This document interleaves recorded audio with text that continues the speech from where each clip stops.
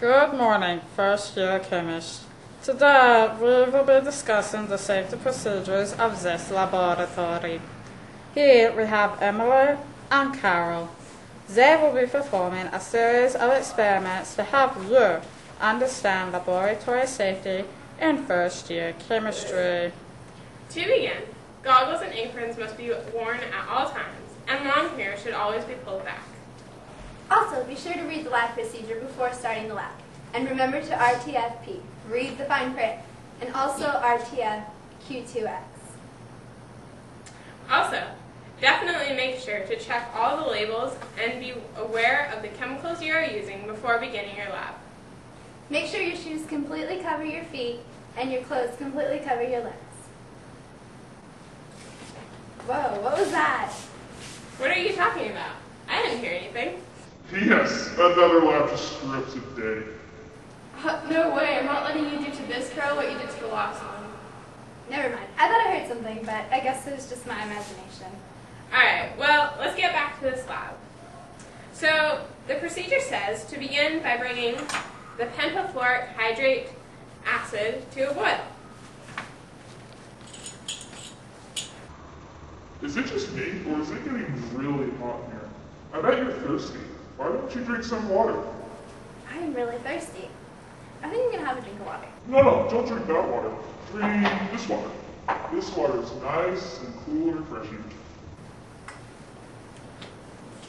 Oh my gosh, Emma, look at your brother. Oh no, Carol, what'd you do? You drank an acid?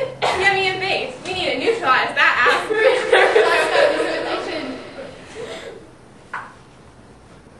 I'm okay. Okay. Well, let's get back to work.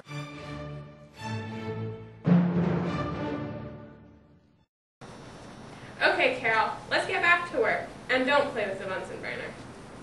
Gabby's kind of made me hungry. Do you want to take a break and grab some food? No, please focus. Carol, if you're hungry, you shouldn't deprive yourself. Eat something. Yum! S'mores! Carol, you know it's dangerous to eat in the lab. What are you doing?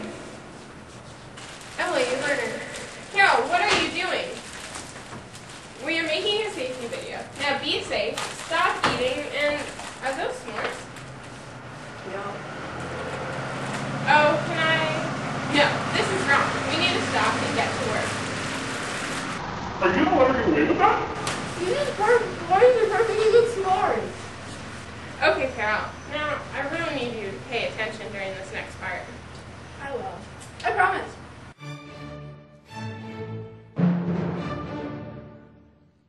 Reaper, if you try anything else, I'm taking this up with the big guy upstairs. Oh yeah, because that really scares me.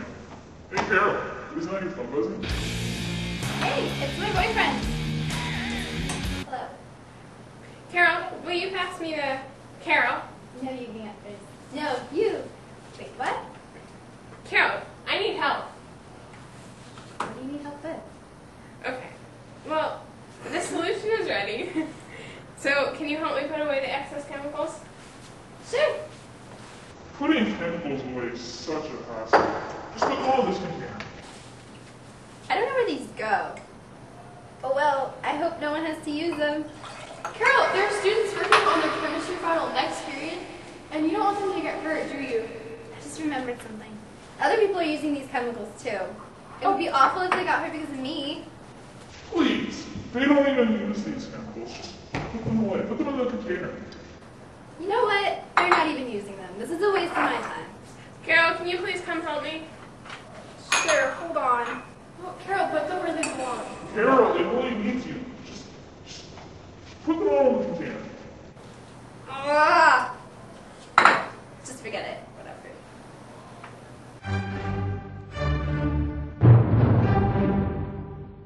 I really need you to pay attention.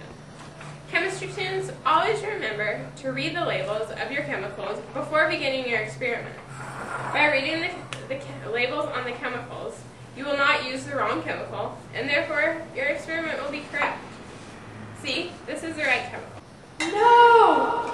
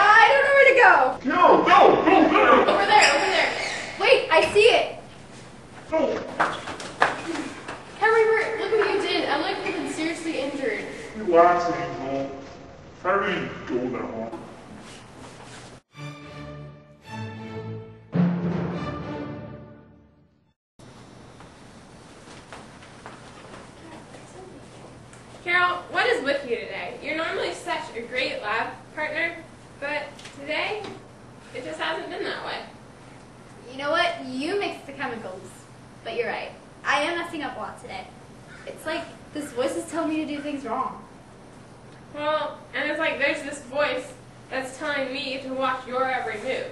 So I guess we're just lucky. Okay, let's start this whole lab over again. Is that okay? No. Yes. Okay, but let's not mix any chemicals this time. Okay.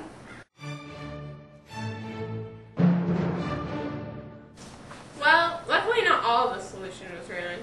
Is it gonna blow up this time? I'll try to make it. No, we're going to be very careful. Okay. Carol, what are you doing? Reaper, what are you doing? I didn't do anything. She's doing this one on her own. Carol, what are you doing? Well, I have a party after this, so I have to put my hair down. And you said it wasn't gonna blow up, so it's safe, right? Carol, I'm going to go get a safety booklet for you to read. Now put your hair back up and don't do anything. Fine.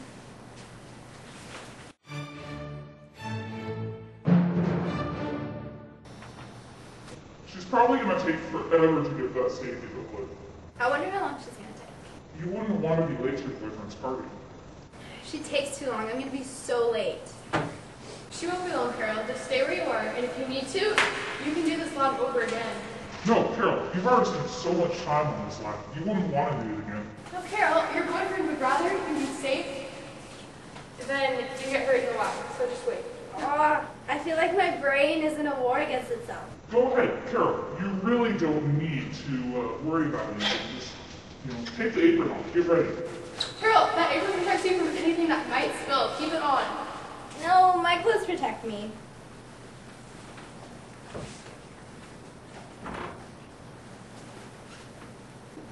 Nice shoes. Carol, are you wearing high heels? I probably shouldn't be wearing these long.